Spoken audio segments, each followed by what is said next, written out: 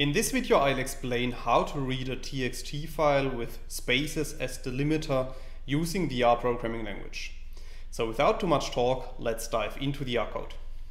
So in this video I will show you an example, and this example is based on the dataset that I have stored in a folder on my computer, which is called my directory, and the file is called my file. And as you can see, this file is formatted as a text file. And if we open this file, you can see that our file contains 3 columns, which are called x1, x2, and x3. However, you can also see that between some of the values, we have multiple spaces as delimiters. So let's assume that we want to read these data into R. Then we can apply the code that you can see in lines 4 and 5. So in these lines of code, I'm using the read.table function, and within this function, I'm specifying the location of our file.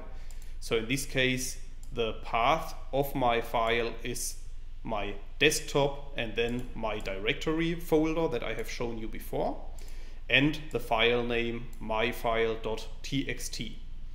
And then, this is very important, I'm also specifying the header to be equal to true, because otherwise the read.table function will not recognize the column names as header.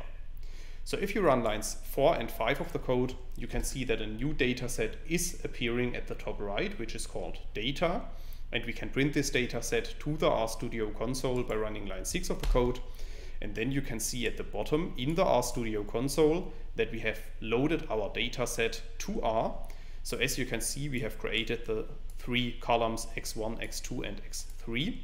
And you can also see that the double spaces are not appearing in our dataset. So these double spaces have not been a problem for the read.table function.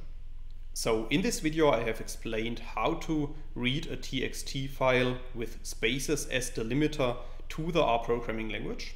However, in case you want to learn more on this topic, you could check out my homepage statisticsglobe.com, because on my homepage I have recently published a tutorial in which I'm explaining the content of this video in some more detail, and I will put a link to this tutorial into the description of the video.